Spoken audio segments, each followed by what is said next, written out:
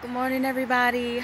I am going to be showing you how I rig up my tree so I am safe and sound, so nobody panic, okay? Most importantly is everything.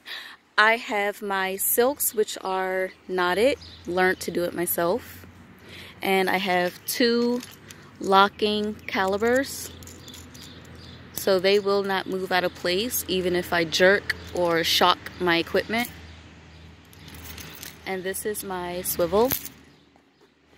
And if I read all the directions properly, I believe this swivel can hold up to, I want to say it's a little over 12,000 pounds.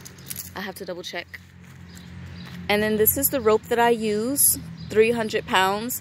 I do read the warning labels. Again, shock or jerking can reduce the strength, so I do double braid my rope. And this is the rope. I check my equipment every single day when I hang it.